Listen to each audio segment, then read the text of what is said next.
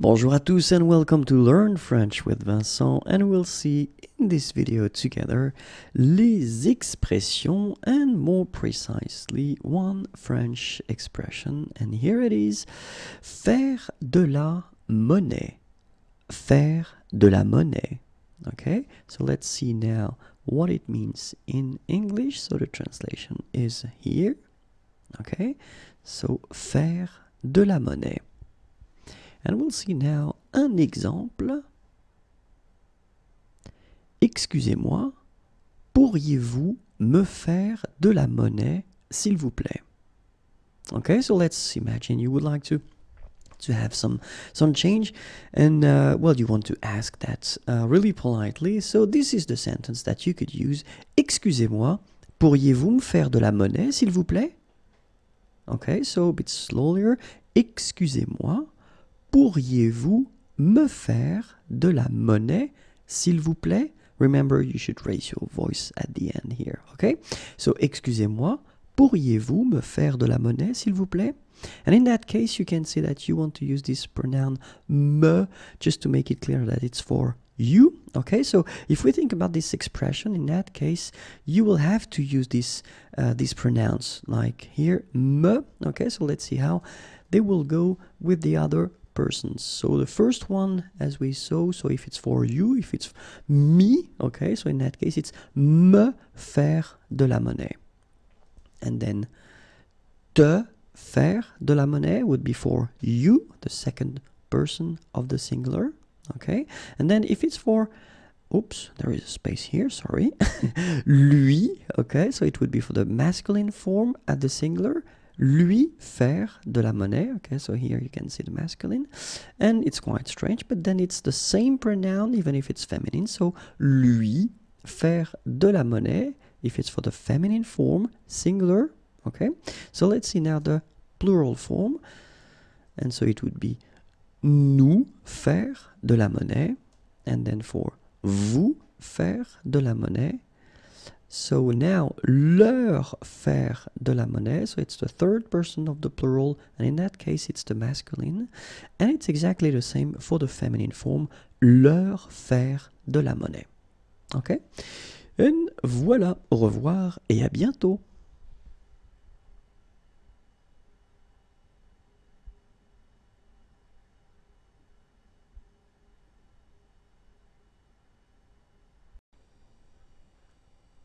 Bonjour à tous and welcome to Learn French with Vincent, and we'll see in this video les expressions, but then more precisely only one French expression, and here it is: faire du lèche-vitrine. Faire du lèche-vitrine. Faire du lèche-vitrine. Okay, and here is the translation in English. Faire du lèche-vitrine, and let's see one example, un exemple. J'adore faire du lèche-vitrine avec ma mère.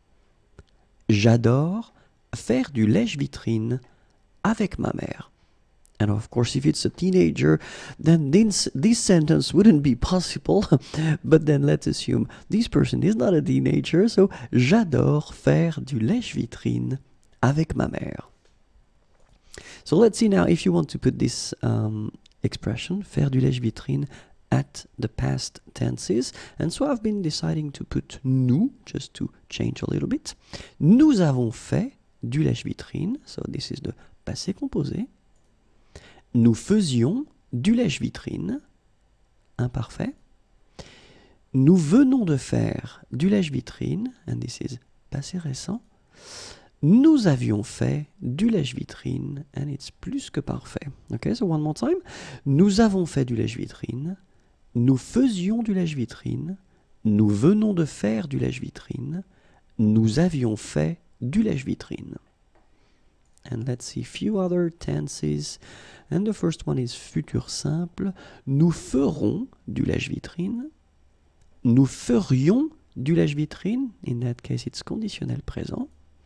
Nous allons faire du lèche-vitrine. This is futur proche. And que nous fassions du lèche-vitrine. This is subjonctif présent. So one more time. Nous ferons du lèche-vitrine. Nous ferions du lèche-vitrine. nous allons faire du lèche-vitrine, que nous fassions du lèche-vitrine. Voilà, au revoir et à bientôt.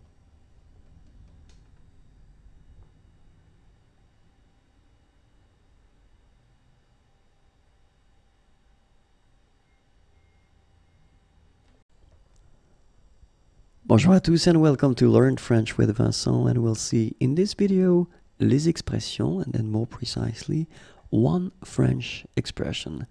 And this expression is right here now, faire du saut à l'élastique. Faire du saut à l'élastique. Faire du saut à l'élastique. And here is the translation in English right here. Faire du saut à l'élastique. And let's see one example. Un exemple. Hier, j'ai fait du saut à l'élastique et j'ai eu la peur de ma vie. Hier, j'ai fait du saut à l'élastique et j'ai eu la peur de ma vie. Hier, j'ai fait du saut à l'élastique et j'ai eu la peur de ma vie.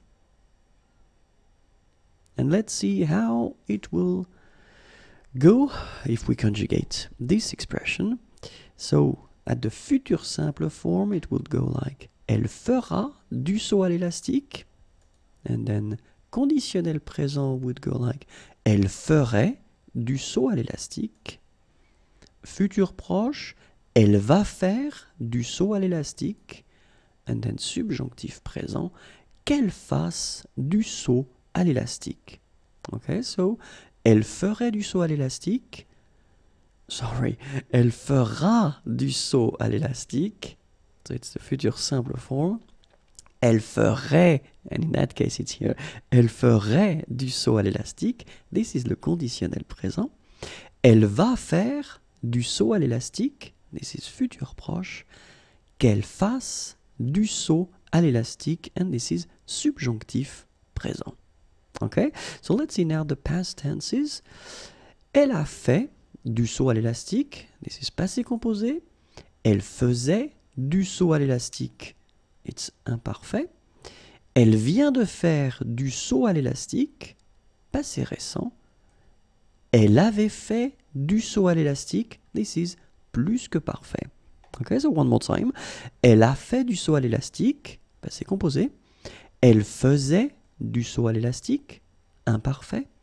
Elle vient de faire du saut à l'élastique, passé récent. Elle avait fait du saut à l'élastique, plus que parfait. I hope it was clear. Merci encore, au revoir et à bientôt.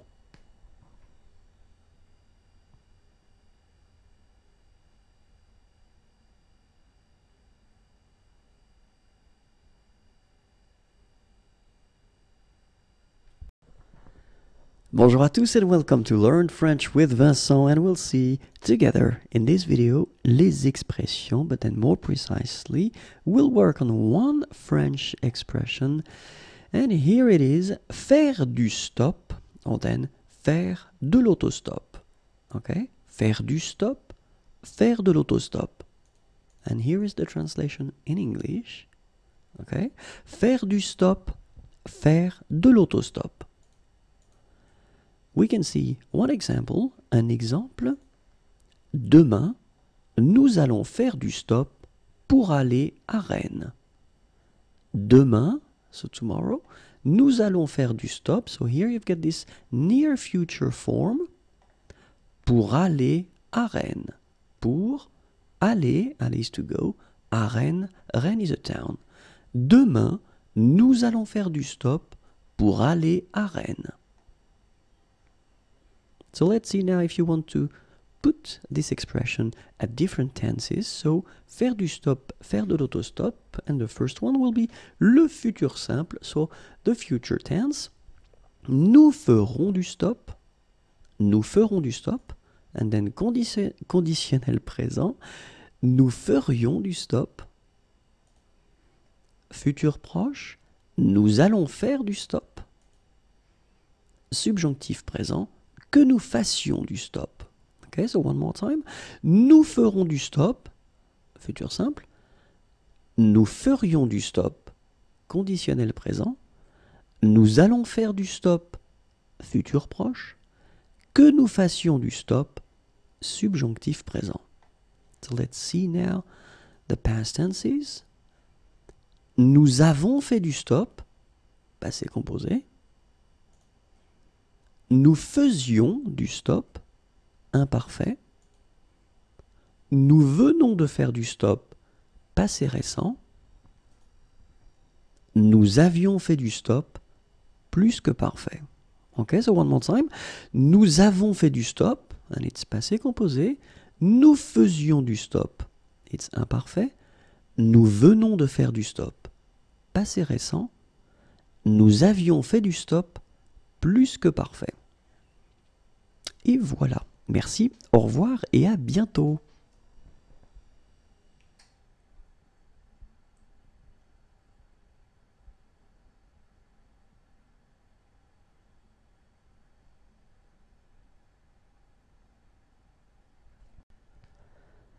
Bonjour à tous and welcome to Learn French with Vincent, and we'll see together in this video les expressions, but then as usual we will focus on one French expression, and here it is: faire faire quelque chose à quelqu'un. Faire faire quelque chose à quelqu'un. Okay, so no mistakes here. You have 2 times the verb faire, okay, so the expression goes like that: faire faire quelque chose à quelqu'un. So if you want the translation in English, it is right here. Faire faire quelque chose à quelqu'un. And let's see one example now. Un exemple. Il fait faire le travail à son ami. Il fait faire le travail à son ami. Okay, so you can see that the first faire actually is conjugated here. Okay, it's the present form. Il fait, and then you put the second verb, faire, at the infinitive form. Il fait faire le travail à son ami. Okay, and in many situations, well, we will try to avoid repeating words, and so this à son ami part that we call complément d'objet indirect can be replaced by a pronoun, and it's right here, lui. So basically you've got the same sentence here. Il lui fait faire le travail. Il lui fait faire le travail. Okay, so let's see now how we could, well, put this expression at different tenses, and then we'll put as well the pronouns. So for the first example here, we've got the futur simple form, okay, and then the person will be me, okay, so it's for the first person of the singular. Il me fera faire le travail. So as usual, you can see that we only conjugate the first faire, and then the second one stays here at the infinitive form. Il me fera faire le travail. Okay, so if we get the conditionnel présent form, and then for the second person, so for tu, okay, il te ferait faire le travail, and then for third person of the singular, and it's the masculine here, il va lui faire faire le travail, and it's the futur proche here, il va lui faire le travail, and then subjonctif présent, third person as well, but then in that case it's the feminine. Well, actually it's exactly the same pronoun, okay, but it is the feminine here. Qu'il lui fasse faire le travail. Okay, qu'il lui fasse faire le travail. So let's see one more time. Il me fera faire le travail, futur simple. Il te ferait faire le travail, conditionnel présent. Il va lui faire faire le travail, futur proche. Qu'il lui fasse faire le travail, subjonctif présent. And so, and yeah, let's see now for the past tenses. Il nous avait fait faire le travail, and in that case it's passé composé, okay, and then the pronoun here is for the first person of the plural. So, nous, oui, il nous avait fait faire le travail. Here it's imparfait. Il vous faisait faire le travail. Okay, and in that case, it's for the second person of the plural, vous. Passé récent, and it will be for the third person of the plural, so it will be il at the plural. Okay, so masculine form. In that case, you get the pronoun is leur. Il vient de leur faire faire le travail. Il vient de leur faire faire le travail. And the last one is for the plus que parfait form, third person of the plural, and it's the feminine here, leur. It's exactly the same masculine and feminine. Il leur faisait faire le travail. Il leur faisait faire le travail. Okay, so one more time. Il nous avait fait faire le travail. So maybe I should put the liaison here. Okay. Il nous avait fait faire le travail. Il vous faisait faire le travail. Il vient de leur faire faire le travail. Il leur faisait faire le travail. Okay, so I know it may sound a bit difficult to make, and well, because the structure and the expression is quite strange to have two times faire, okay, so faire. Keep in mind that, well, you can always try to watch again the video if it's not clear, and don't worry, it will come. One day it will come, okay? Have a great day, au revoir et à bientôt.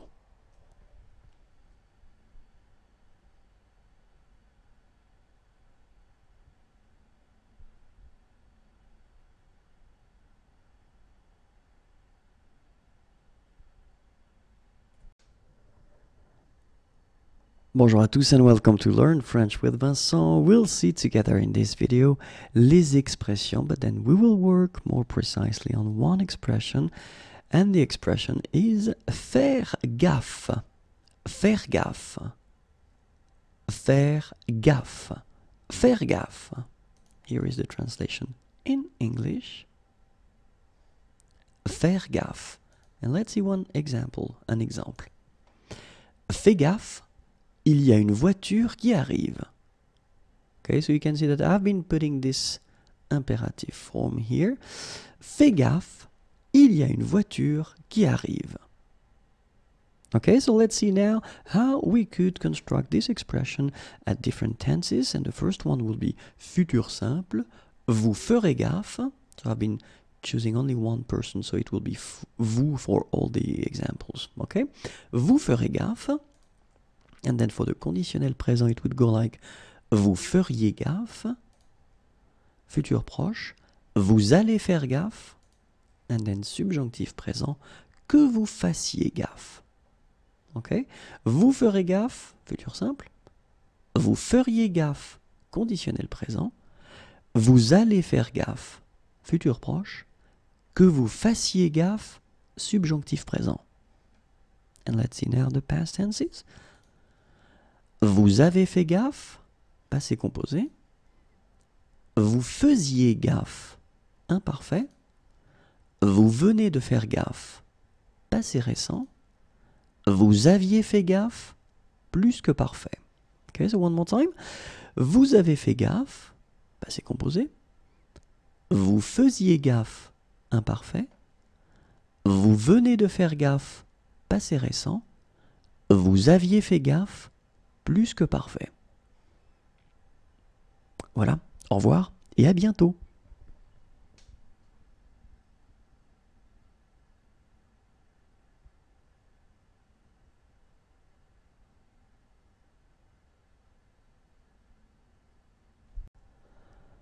Bonjour à tous and welcome to Learn French with Vincent, and we'll see together in this video les expressions, but then as usual we will only focus on one French expression, and here it is, faire la bise.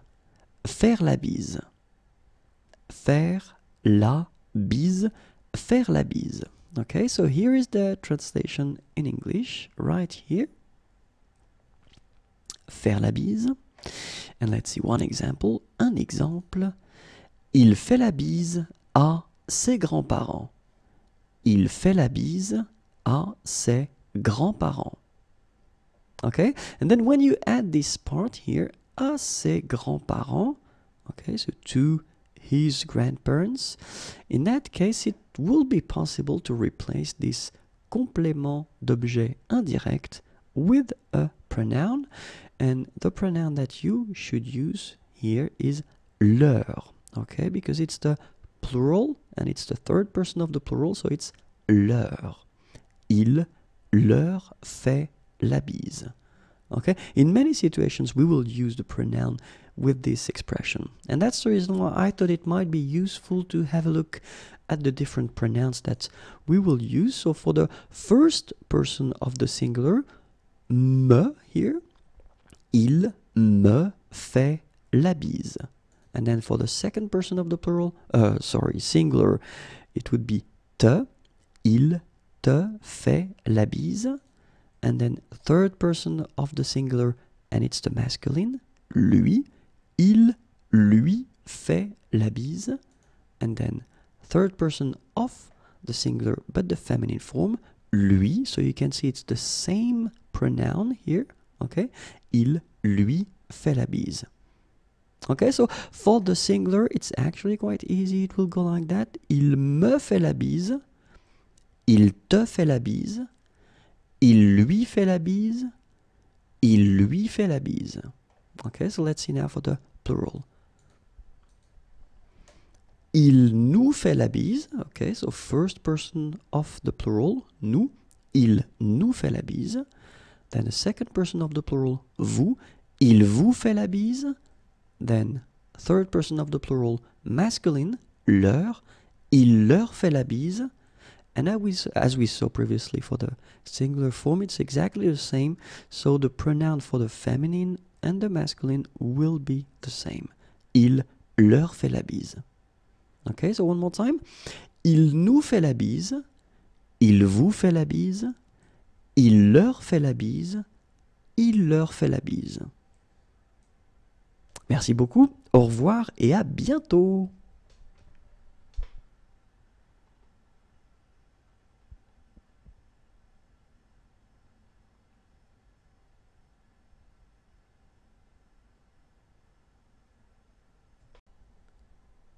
Bonjour à tous and welcome to Learn French with Vincent, and we'll discover in this video les expressions, but then as usual more precisely only one French expression, and it's an important one because it's faire la cuisine. Faire la cuisine. Faire la cuisine. Faire la cuisine. Okay, so here is the translation in English. Faire la cuisine. And then let's see one example. Un exemple. Vous faites souvent la cuisine? So it's a question. Vous faites souvent la cuisine? Remember to raise your voice a little bit at the end. Vous faites souvent la cuisine? Vous faites souvent la cuisine? Vous faites souvent la cuisine? Okay, so let's see how you will conjugate this expression at different tenses, and I thought it might be interesting to put the negative form for a change because it is, can be tricky to make, this negative form. So that's the reason why. So we will see only negative forms. Ils ne feront pas la cuisine, and this is le futur simple. Ils ne feront pas la cuisine. And then conditionnel passé, conditionnel présent, il ne ferait pas la cuisine. Il ne ferait pas la cuisine. So one more time, it's conditionnel présent, okay? Ils ne vont pas faire la cuisine, and this is le futur proche. Ils ne vont pas faire la cuisine. And then subjonctif présent, qu'ils ne fassent pas la cuisine. Qu'ils ne fassent pas la cuisine. Okay, so one more time. Futur simple, it's ils ne feront pas la cuisine. Conditionnel présent, ils ne feraient pas la cuisine. Then futur proche, ils ne vont pas faire la cuisine. Subjonctif présent, qu'ils ne fassent pas la cuisine. Okay, so let's see now the past tenses. Passé composé, ils n'ont pas fait la cuisine. Then imparfait, ils ne faisaient pas la cuisine. Passé récent, ils ne viennent pas de faire la cuisine. And then, plus que parfait, ils n'avaient pas fait la cuisine. Okay, so one more time. Passé composé. Ils n'ont pas fait la cuisine. Imparfait. Ils ne faisaient pas la cuisine. Passé récent. Ils ne viennent pas de faire la cuisine. Plus que parfait. Ils n'avaient pas fait la cuisine. Au revoir et à bientôt.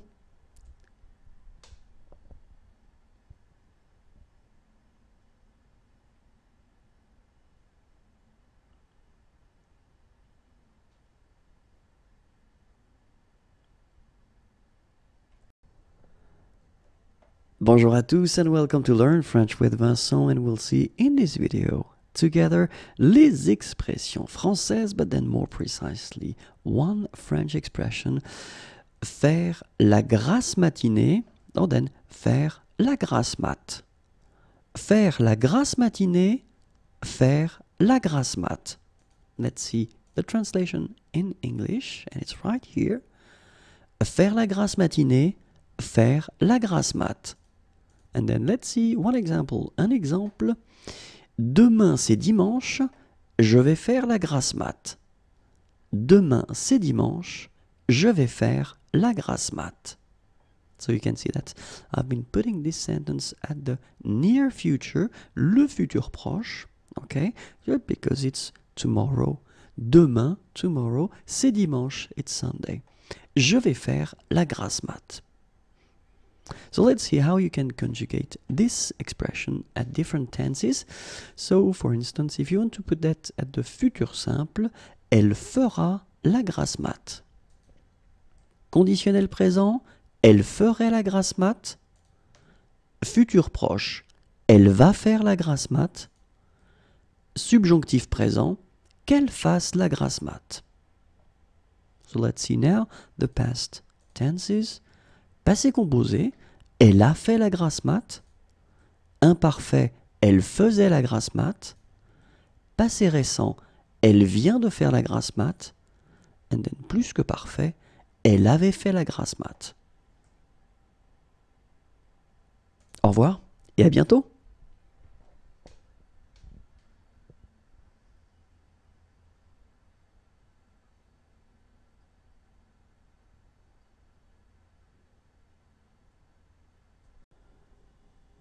Bonjour à tous and welcome to Learn French with Vincent, and we'll see in this video this expression, but then of course only one expression for this video, and this expression is faire la grève.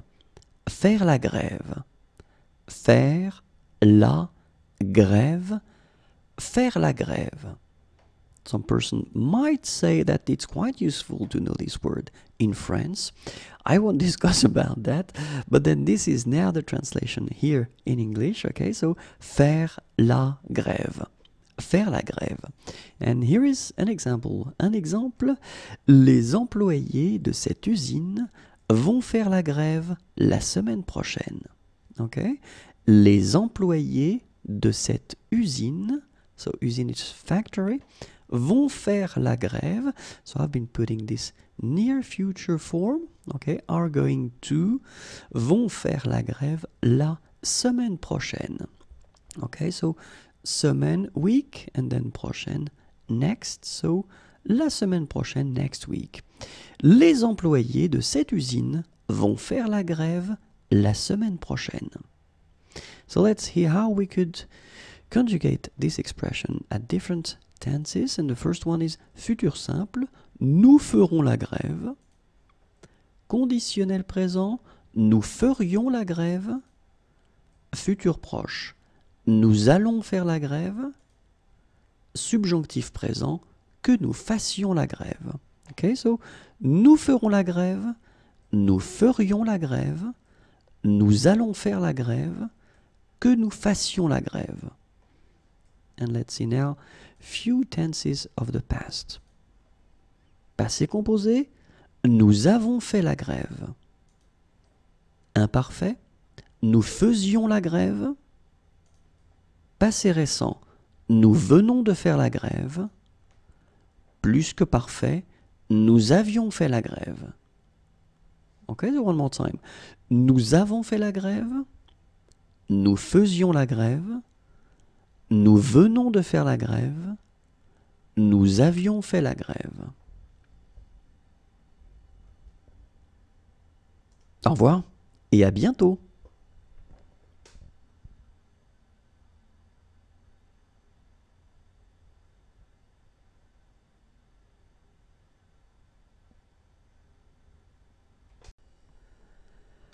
Bonjour à tous and welcome to Learn French with Vincent, and we'll see in this video les expressions, but then we'll only focus on one French expression, and the expression that we'll see together is faire mal à quelqu'un. Faire mal à quelqu'un. Faire mal à quelqu'un. Okay, and here is the translation in English. Okay, so faire mal à quelqu'un. And let's see un exemple. Il fait mal à son frère. Okay, so il fait mal. So of course you need to conjugate here the verb faire. And so I've been putting that at the present form. Il fait mal à son frère. His brother. Okay, il fait mal à son frère. But then you can see that in many situations we will replace this à son frère, so as we saw a long time ago, by this pronoun, lui. Okay, so it's a pronoun, un pronom complément d'objet indirect. So basically you get the sentence, il lui fait mal. It's exactly the same, but then you just avoid repeat this à son frère. So il lui fait mal.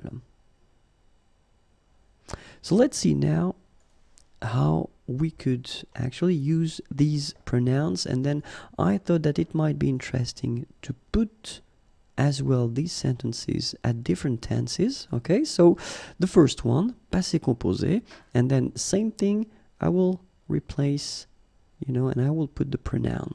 So for this one it's for me, for moi, me, il, me. Normally that's me should be here, but then a fait mal, as usual, will have to go, so you get il m'a fait mal. Il m'a fait mal. Okay, so let's see how it will go for the second person of the singular, so for tu, okay, and in that case il te faisait mal, so I've been putting this sentence at the imparfait form, il te faisait mal. And now for the masculine singular, so il vient de lui faire mal, and in this sentence it is at the passé récent form, il vient de lui faire mal.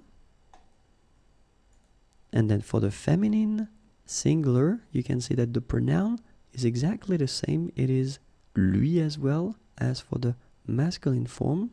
Okay, this sentence is at the plus que parfait form, and it will go like il lui avait fait mal. Il lui avait fait mal. Okay, so one more time. Il m'a fait mal, so this is the passé composé. Il te faisait mal, this is l'imparfait. Il vient de lui faire mal, this is passé récent. Il lui avait fait mal, this is plus que parfait. Okay, so this is it for the singular persons, and then now we'll see for the plural.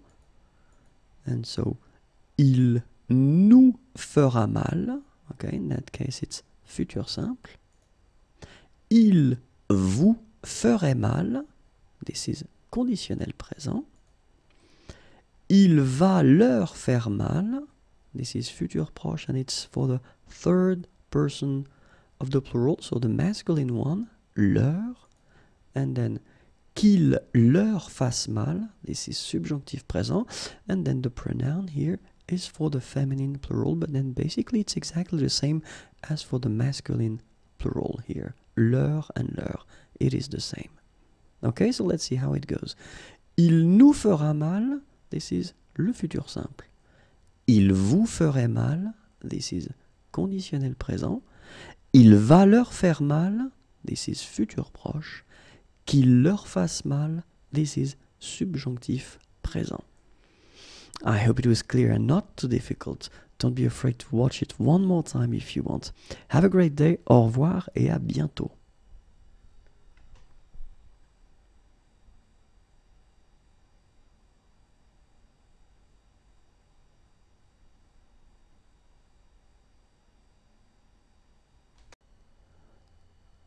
Bonjour à tous and welcome to Learn French with Vincent, and we'll see in this video les expressions, but then more precisely, as usual, we'll work on one French expression, and here it is, ne pas en faire une. Ne pas en faire une, and then let's make the liaison here. Ne pas en faire une. Ne pas en faire une. Okay, here is the translation in English. Okay, ne pas en faire une. And let's see one example, un exemple. Eric est sympa, mais il n'en fait pas une. Eric est sympa, mais il n'en fait pas une. Eric est sympa, mais il n'en fait pas une. And let's see now how you would conjugate this expression at different tenses. And the first one would be futur simple, il n'en fera pas une. Conditionnel présent, il n'en ferait pas une. Futur proche, il ne va pas en faire une. Subjonctif présent, qu'il n'en fasse pas une. One more time, futur simple, il n'en fera pas une. Conditionnel présent, il n'en ferait pas une. Futur proche, il ne va pas en faire une. Subjonctif présent, qu'il n'en fasse pas une. Let's see now some past tenses, passé composé. Il n'en a pas fait une. Imparfait, il n'en faisait pas une. Passé récent, il ne vient pas d'en faire une. Plus que parfait, il n'en avait pas fait une. One more time, passé composé, il n'en a pas fait une. Imparfait, il n'en faisait pas une. Passé récent, il ne vient pas d'en faire une. Plus que parfait, il n'en avait pas fait une. Et voilà, merci, au revoir et à bientôt.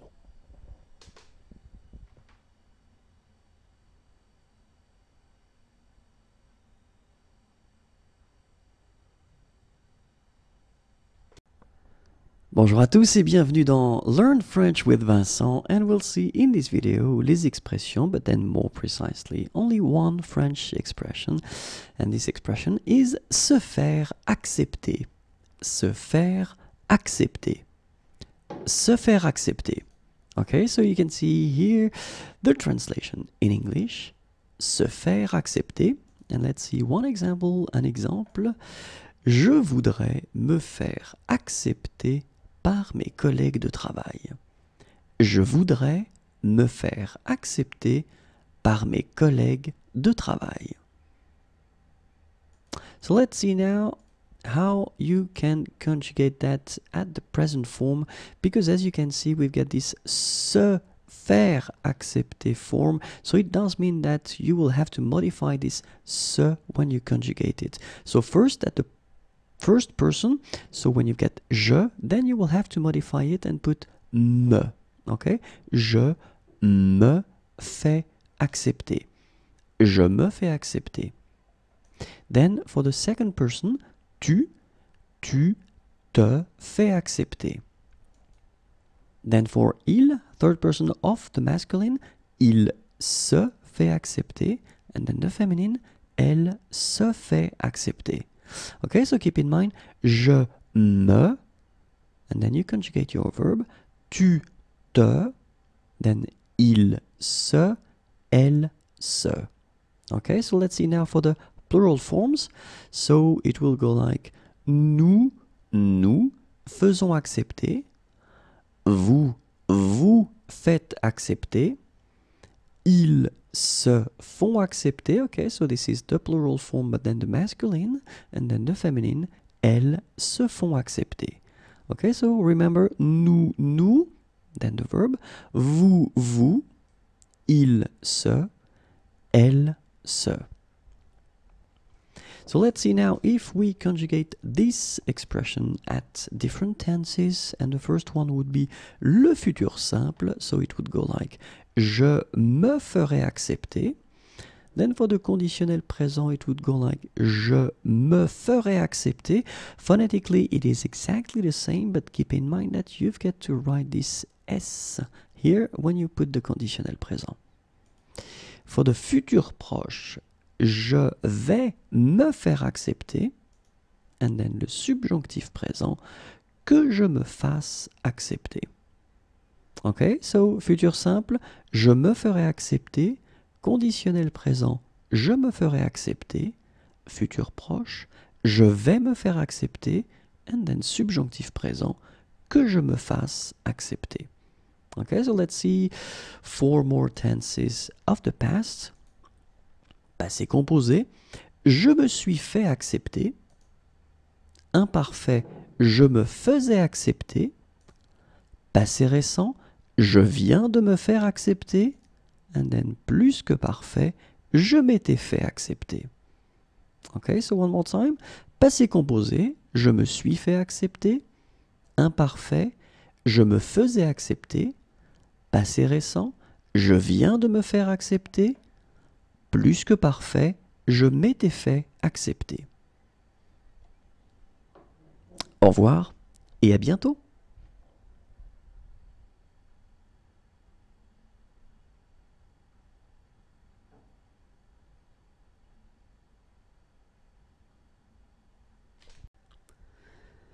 Bonjour à tous and welcome to Learn French with Vincent, and we'll see in this video les expressions, and more precisely one French expression, and here it is, se faire arnaquer. Se faire arnaquer. Se faire arnaquer. Se faire arnaquer. And you can see here the translation in English. And so let's see one example. Un exemple. Mon père s'est fait arnaquer sur Internet. Mon père s'est fait arnaquer sur Internet. So I can see that, you can see that in this sentence, in this example, I wanted to put le passé composé, so the past tense, s'est fait arnaquer, okay? So, and then one thing that you should definitely think about and try to remember is that this expression will start with se. So it does mean that this se will have to be replaced according to the subject. So that's the next step and what we will see right now. For example, if you've got je, so the first person of the singular as a subject, you will have to modify this se and you will have to put me instead, okay? So je, me, and then you conjugate your verb, fait, arnaquer. Je me fais arnaquer. Okay? Then tu te fais arnaquer. Il se fait arnaquer. And then for the feminine form, elle se fait arnaquer. Okay? So je me for the first person, tu te for the second, and then third masculine, il se, third feminine, elle se. Okay? So let's see the plural now. Nous faisons arnaquer, and then vous faites arnaquer, ils se font arnaquer, and then elles se font arnaquer. Okay, so nous, then vous, ils se, and then elles se.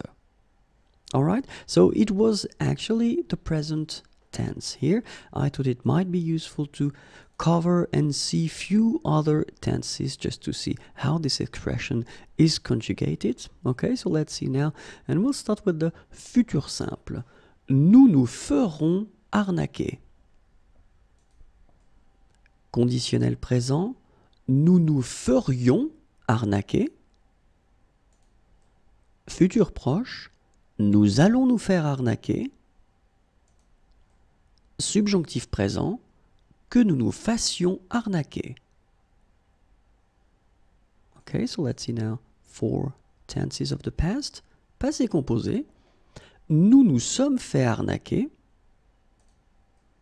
Imparfait, nous nous faisions arnaquer. Passé récent, nous venons de nous faire arnaquer. Plus que parfait, nous nous étions fait arnaquer. Et voilà, au revoir et à bientôt.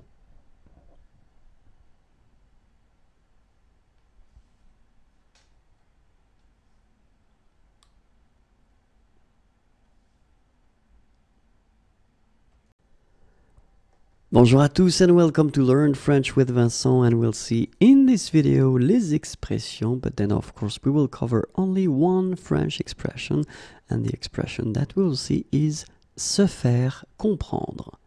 Se faire comprendre. Se faire comprendre. Se faire comprendre. Okay, here is the translation in English, and let's see one example, un exemple.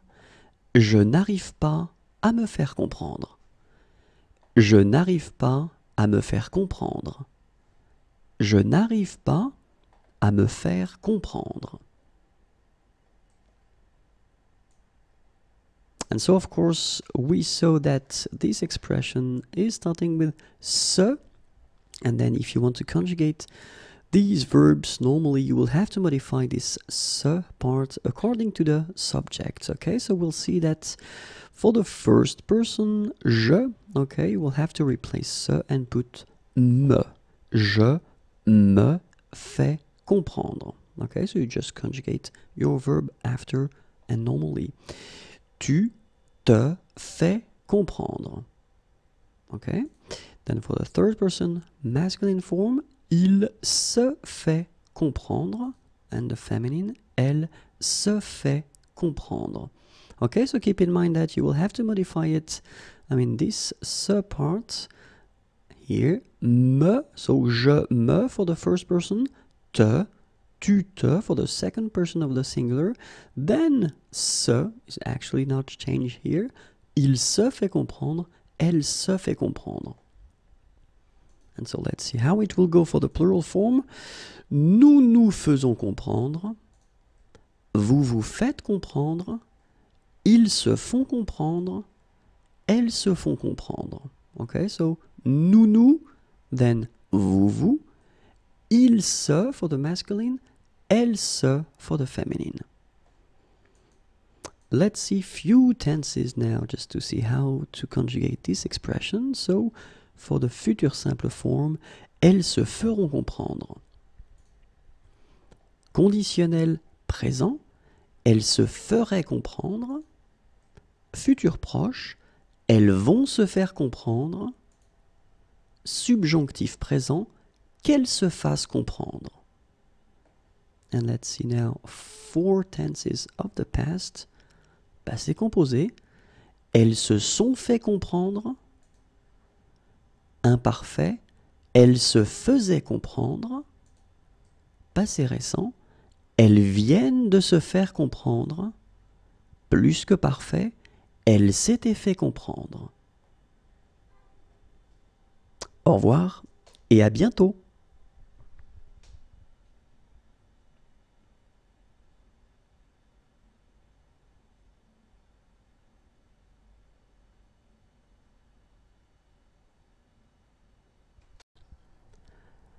Bonjour à tous and welcome to Learn French with Vincent, and we'll see together in this video les expressions, and more precisely one French expression, and here it is, à faire dresser les cheveux sur la tête. Okay, so à faire dresser les cheveux sur la tête. So here is the translation in English. And before actually seeing the example, l'exemple, I just would like you to notice that this expression, which is quite long, will actually be used as an adjective. Okay, so we can see that in the example now, c'est une histoire à faire dresser les cheveux sur la tête. C'est une histoire à faire dresser les cheveux sur la tête. Okay, so, well, it's quite useful. Of course, you won't be able to use that maybe every day, but it is a quite interesting expression. I hope you liked the video. Have a great day. Au revoir et à bientôt.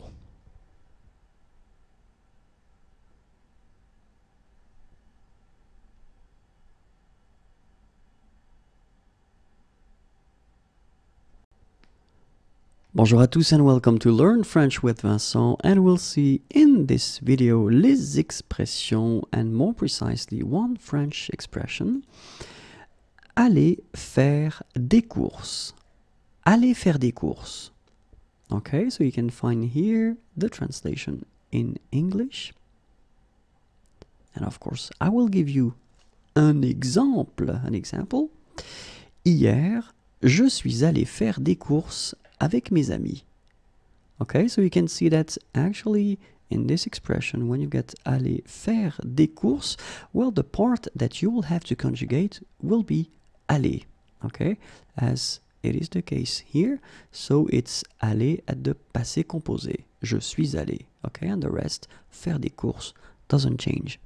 Okay, so let's see now this expression. So if you want to actually use it at the present form, au présent, je vais faire des courses. Okay, so you can see that you've got aller here and you conjugate it at the present. And then, je vais aller faire des courses. In that case, you've got this form that we call futur proche, the near future.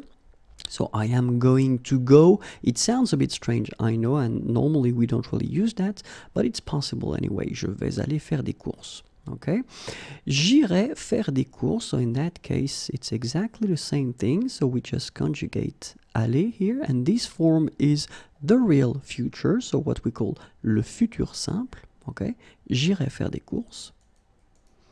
And then another example at the imparfait, so a tense of the past. J'allais faire des courses. J'étais allé faire des courses, and in that case you've got this été allé form, and it's for le plus que parfait. And finally, j'irai faire des courses, and this is le conditionnel présent. Okay, so clearly I just wanted to show you that, well, you can use this expression at all the tenses, and so keep in mind that you will have to modify the verb aller, okay, according to the tense and to the subject as well. Okay, and this is it for this expression. Merci beaucoup, au revoir et à bientôt.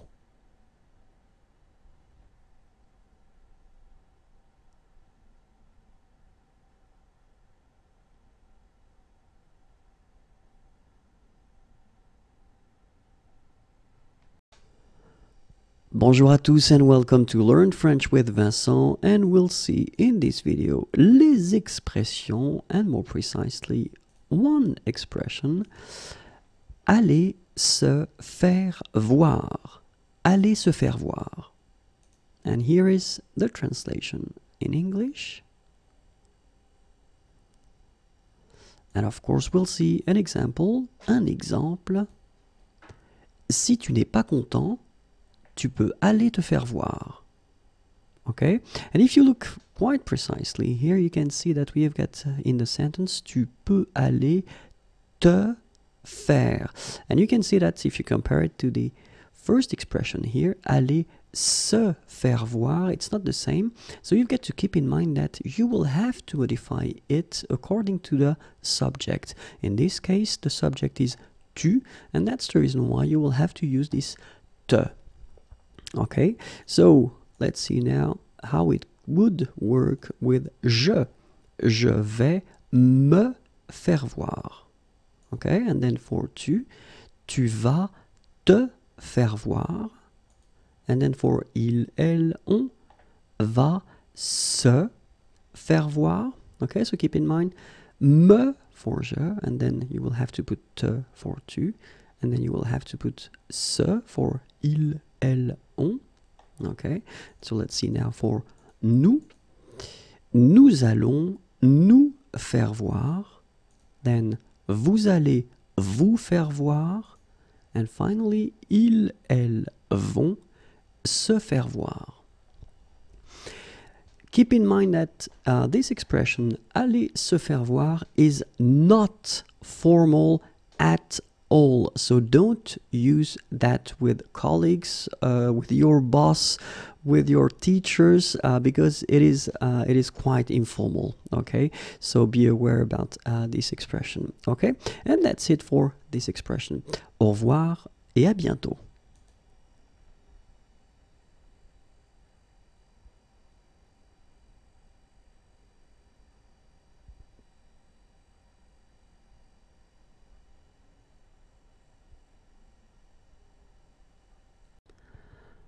Bonjour à tous and welcome to Learn French with Vincent, and we'll see in this video les expressions and more precisely one French expression, and here it is, avoir du mouron à se faire. Avoir du mouron à se faire. Okay, and so you can find here the translation in English. Okay, so avoir du mouron à se faire, and let's see one example. Avec cette voiture, j'ai du mouron à me faire. Avec cette voiture, j'ai du mouron à me faire. And so if you look quite carefully, the expression here where you've got this se, and now in my example you can see that se has been changed and you've got this me thing. It's just because, well, you've got the first person here, je, and so it means that you will have to modify your expression, especially this part that will come before your verb according to the subject. Okay, avec cette voiture, j'ai du mouron à me faire. Okay, so let's see now how it will go for all the persons. So the expression was avoir du mouron à se faire. Okay, so as I told you, we will have to change this se part here according to the subject. So for the first person, j'ai du mouron à me faire, so as we saw in the previous example. And now we've got tu as du mouron à te faire. Okay, and then il, elle, on a du mouron à se faire. Okay, so keep in mind that you will have to modify this se part according to the subject that you will use. So if it's the first one of our first person of the singular, in that case you will have to put me, second person of the singular, te, and then the third person of the singular, you will have to use se. Okay, so let's see now for the plural form. So the expression is still the same, and it will go like that. Nous avons du mouron à nous faire. Vous avez du mouron à vous faire. And then, ils, elles ont du mouron à se faire. Okay, so remember you will have to change it to nous if it's the first person of the plural, so nous, and then it will be vous for the second person of the plural, vous, and se for the third person of the plural, il and elle. Okay, well, that's it. Have a great day. Au revoir et à bientôt.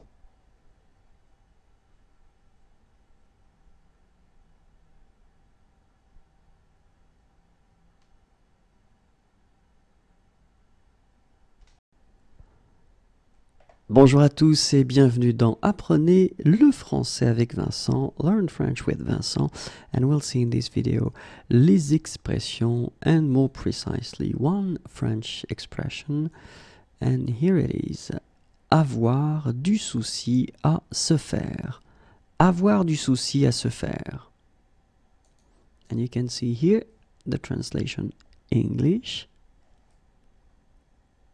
And let's see one example. Un exemple. Avec cet enfant, j'ai du souci à me faire. Avec cet enfant, with this kid, j'ai du souci à me faire. And if you look quite carefully and if you compare the expression that I gave you at the beginning, avoir du souci à se faire, you've got this se here. And in that case, you will have to modify it because the subject is je, so the first person, I, je, j'ai du souci à, and then you will have to put me here, faire. Okay, so let's see now how it will go. So for the first person, j'ai du souci à me faire. Okay, and then for tu as du souci à te faire. And for il, elle, or on, a du souci à se faire. Okay, so keep in mind, you will use me for the first person, then te for the second person, and then se for the third person of the singular in that case. So let's see now for the plural forms. Oops. Nous avons du souci à nous faire. I wonder where the expression disappeared, but then it will come at one point probably. Vous avez du souci à vous faire. Okay, and then il, elle, at the plural, ont du souci à se faire. Okay, so keep in mind, you will use nous here for the first person of the plural, nous, and then vous for the second, vous, and then se for the third. I knew it would come at this time.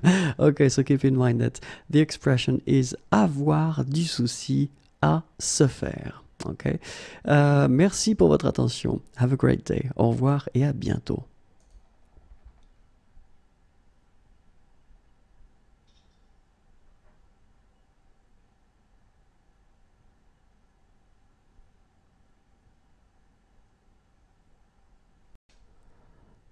Bonjour à tous and welcome to Learn French with Vincent, and we'll see together in this video les expressions and more precisely one French expression.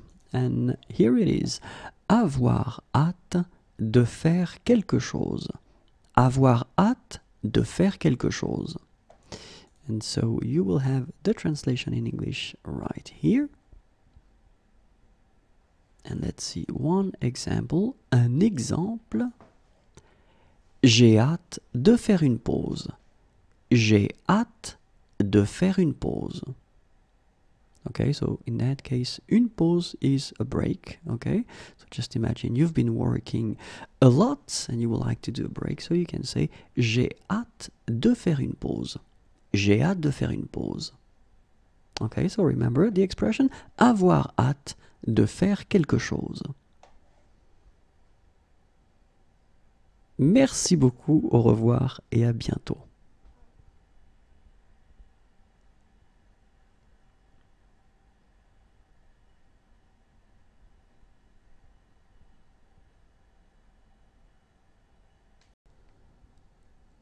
Bonjour à tous and welcome to Learn French with Vincent, and we'll see in this video les expressions and more precisely one French expression. And here it is, avoir le droit de faire quelque chose. Avoir le droit de faire quelque chose. So you can see the translation in English right here. And so let's see a useful example, un exemple. J'ai le droit de faire ça. Okay, so just imagine you are doing something and then someone tells you that you are not entitled or you don't have the right to do that. You want to answer and you want to say that yes, you do have the right to do it. Well, basically, you can use this sentence. J'ai le droit de faire ça. J'ai le droit de faire ça. Okay, so the expression is avoir le droit de faire quelque chose. Okay, and the useful example that I can give you is this sentence, j'ai le droit de faire ça. Et voilà, merci, au revoir et à bientôt.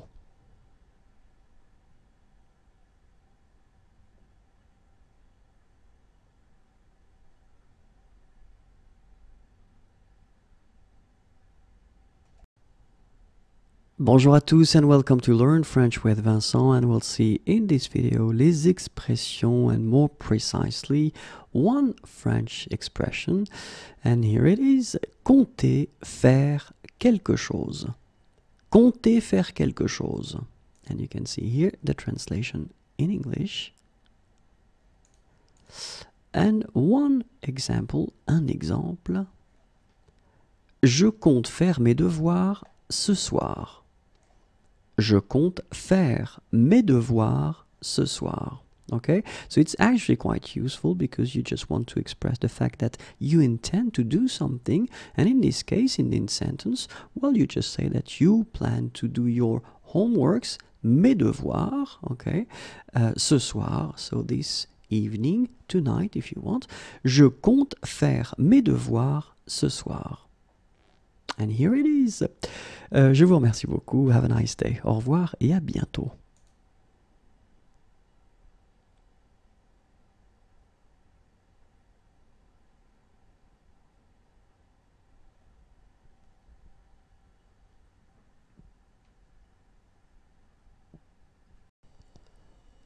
Bonjour à tous and welcome to Learn French with Vincent, and we'll see in this video les expressions, and we'll discover more precisely one French expression in this video, and this expression is right here, être chargé de faire quelque chose.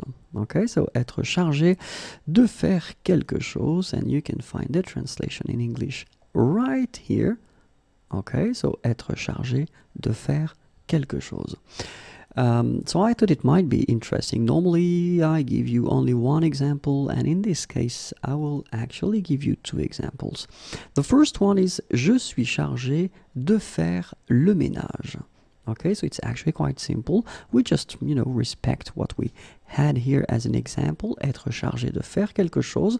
So quelque chose, something. In this case, we only change it with le ménage, the cleaning, to do the cleaning. Je suis chargé de faire le ménage. Okay, but then in a second example, you can see je suis chargé de faire respecter la loi.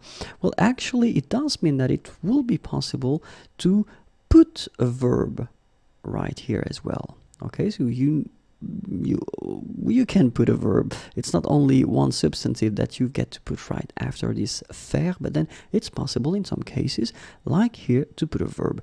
Respecter la loi. Okay, je suis chargé de faire respecter la loi. So let's see how you will conjugate this expression. So for instance, if you want to put that at the present tense, au présent, je suis chargé de faire. Okay, so clearly it's quite simple. You only need to conjugate this first part here, so the verb être, and you put that at the present. Je suis. If you want to put that at the near future, so this futur proche, so you only need to change this part here. Remember, you first put aller, to go. So because it's like I am going to, you are going to, okay? So tu vas être, and then chargé de faire. If you want to put that at the futur simple form, then for il, masculin, and then elle, féminin, so you only need to do as we saw previously, you only need to conjugate this être here, and you put that at the futur simple form. Keep in mind, and that's the reason why I did put that in black here, just to notice that if you put that at the feminine form, elle, then you will have to add this e at the end of chargé. Okay, so it will be the feminine form. You don't pronounce it because phonetically it doesn't exist, but you need to write it. Okay, il, elle sera chargé de faire. So let's see now.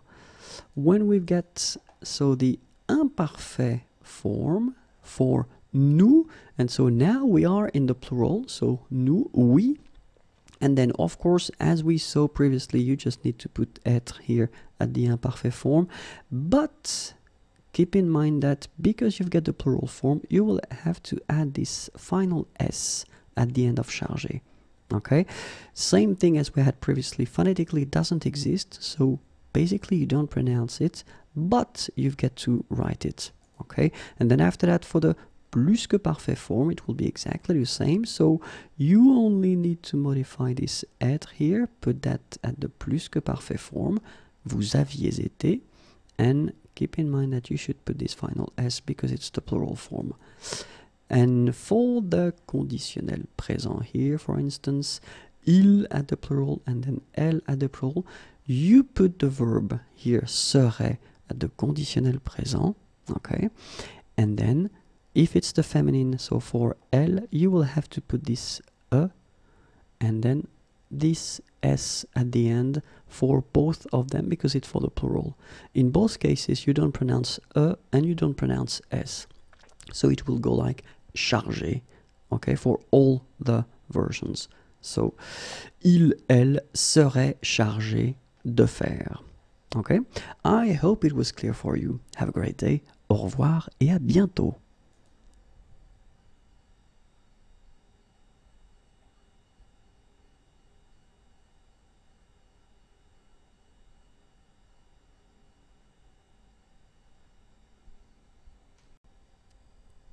Bonjour à tous and welcome to Learn French with Vincent, and we'll see in this video together les expressions, and well, more precisely we'll see only one French expression. So the expression is être en état de faire quelque chose.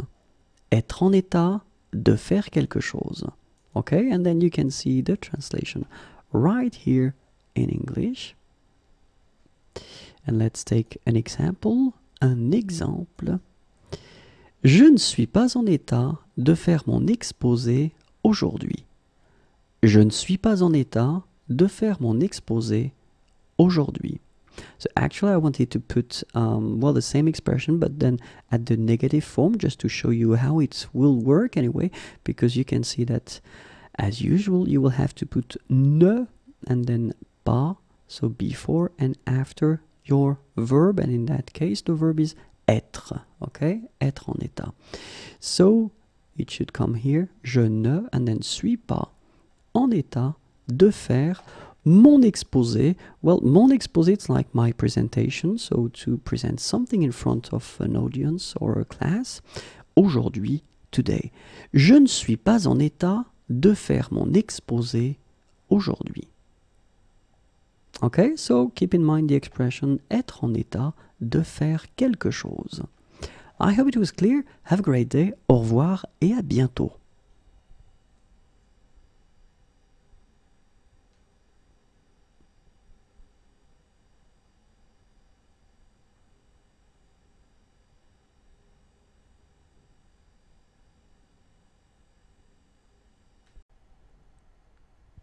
Bonjour à tous and welcome to Learn French with Vincent, and we'll see in this video les expressions, and more precisely one French expression, and here it is, faire à manger. It's quite important. Faire à manger. Okay, so you can see the translation right here. Okay, so faire à manger. And let's see one example. Un exemple. Ce soir, je vais faire à manger. Okay, so I just wanted to show you that it's actually possible to use this expression at the near future, as we say, le futur proche. Okay, je vais faire à manger. Okay, I am going to cook something, or I'm going to cook or to make a meal.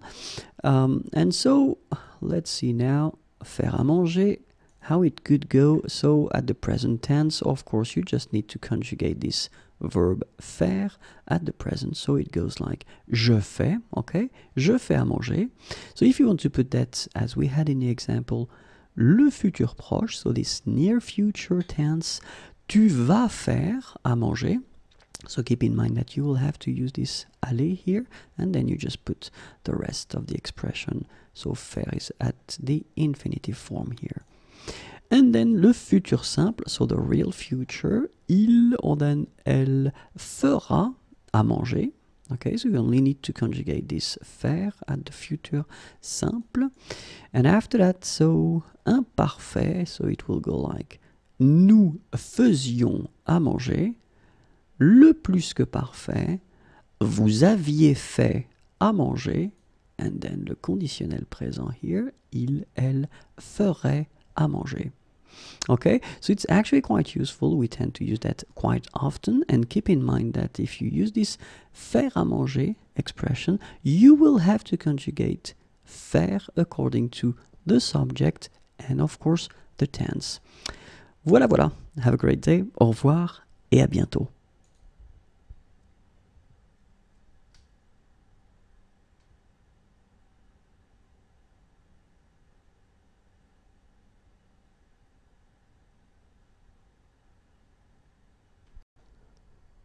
Bonjour à tous and welcome to Learn French with Vincent, and we'll see together in this video les expressions, and more precisely one French expression, and it is right here, faire appel au service de quelqu'un.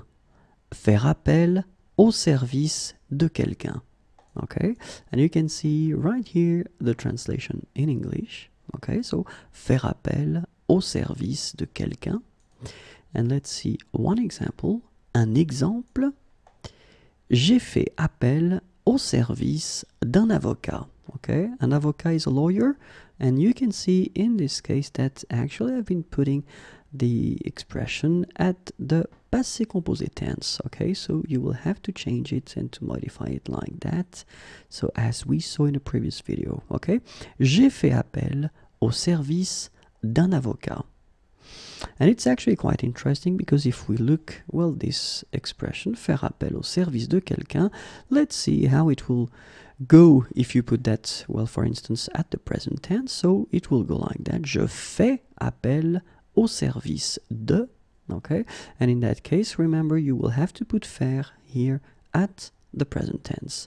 If you want to put that at the futur proche form, then remember to put this part faire at the futur proche. So futur proche was aller at the present tense and then the infinitive form. Je vais faire, so aller is to go, I am going to, and then faire appel au service de. So if we want to put that at the real future, so what we call le futur simple, in that case you just need to put faire at the futur simple form. Je ferai appel au service de. Okay, let's see 3 more tenses. And the first one here is imparfait. Je faisais appel au service de. Same concept, you just need to modify the verb faire. Here we've got the plus que parfait. J'avais fait appel au service de. And the last one, conditionnel présent. Je ferai appel au service de. So as you can see, you can use this expression at all the tenses possible. Okay, you just need to conjugate just this first part, so the verb faire. Okay? Well, have a great day. Au revoir et à bientôt.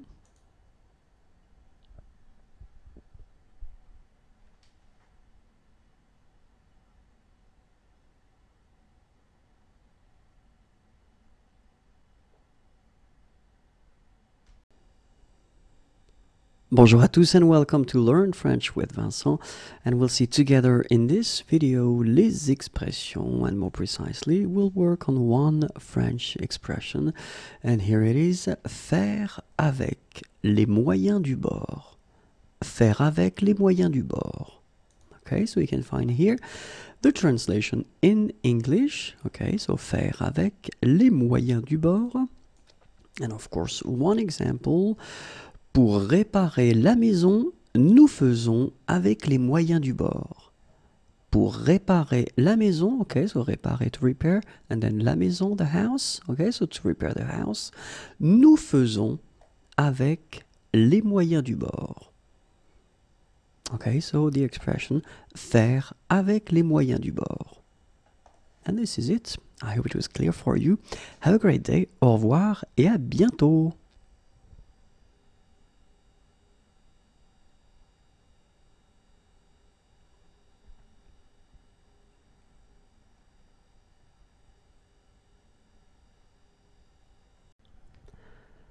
Bonjour à tous and welcome to Learn French with Vincent, and we'll see in this video les expressions, and more precisely one French expression, and this expression is faire bon ménage avec. Faire bon ménage avec.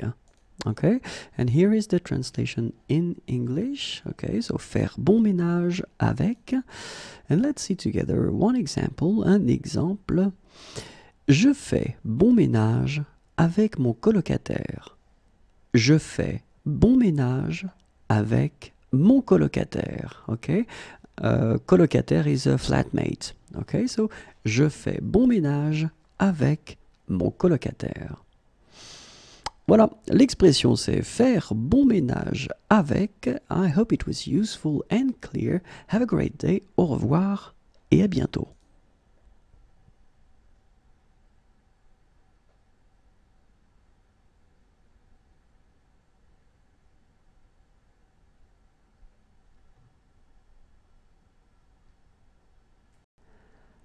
Bonjour à tous and welcome to Learn French with Vincent, and we'll see together in this video les expressions, and we'll try to see more precisely one French expression, okay? And this expression is faire bon voyage, Okay, faire bon voyage. So you can see here the translation in English. Okay, so faire bon voyage.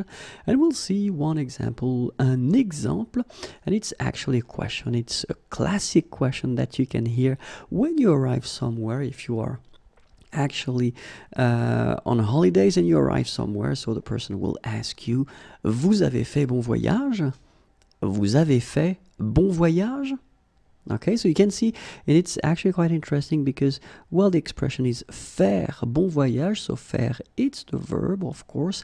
And keep in mind that, well, this is the thing that you will have to modify, because in this example, I wanted to use this past form, le passé composé. Okay, so of course you will have to conjugate the verb faire at the tense that, well, you want to use it. Okay, so in this case, I wanted to put, well, the past form, vous avez fait bon voyage. Okay, so faire bon voyage, and then the question, vous avez fait bon voyage? And this is it. I hope it was clear. And have a great day. Au revoir et à bientôt.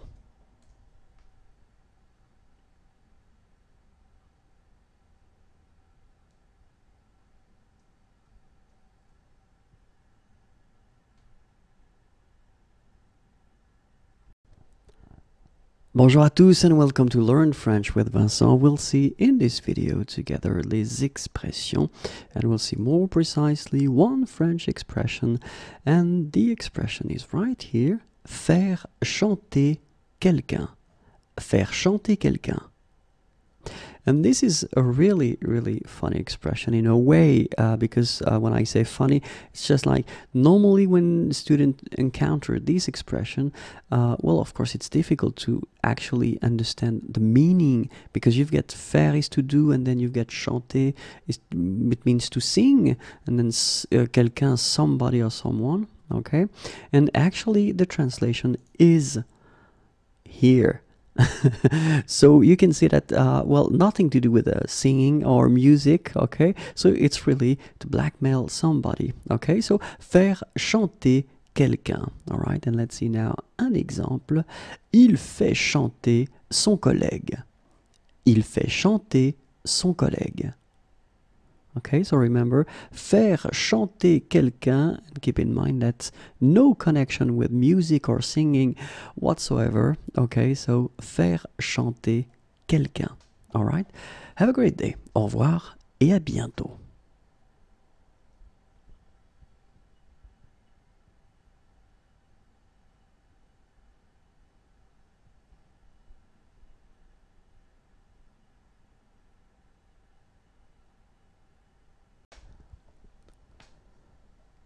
Bonjour à tous and welcome to Learn French with Vincent, and we'll see in this video les expressions, but then more precisely we'll see only one French expression, and this expression is faire comme chez soi.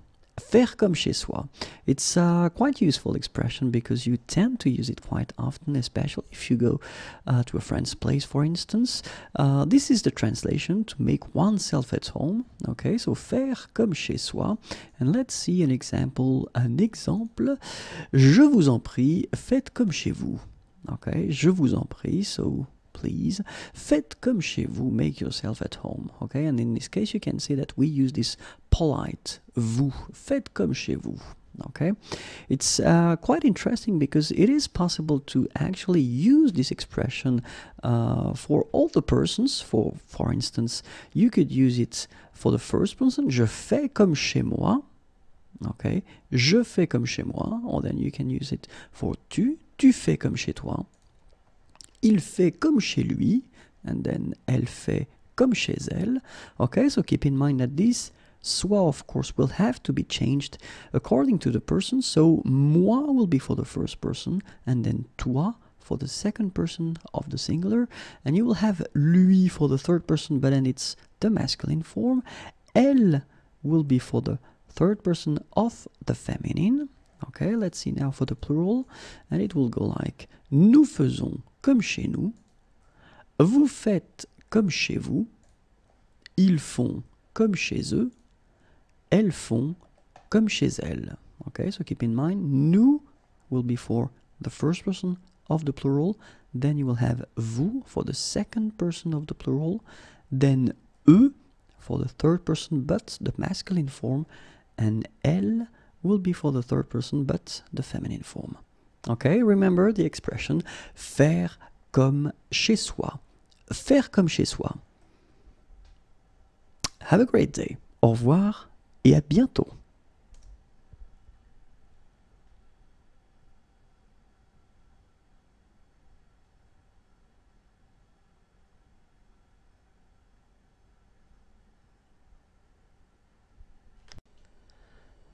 Bonjour à tous and welcome to Learn French with Vincent, and we'll see together in this video les expressions, but then as usual in this series, more precisely one French expression, and this expression is right here, faire des économies.